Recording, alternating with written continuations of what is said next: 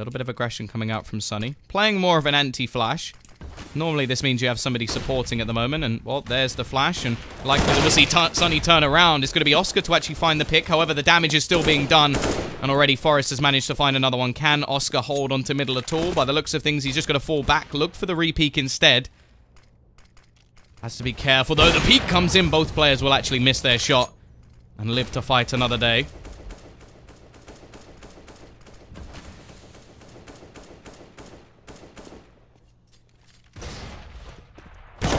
STYKO holding the angle will at least turn things back to a 3 versus 3 as they do look to push towards this B site, but now the rotation has come in from Oscar. Rez picks up the AWP spray from STYKO, 1-2, but runs out of bullets for the third. Oscar round the corner though, looking for that trade, but get right's gone, because I'm out of there. No more of that, please.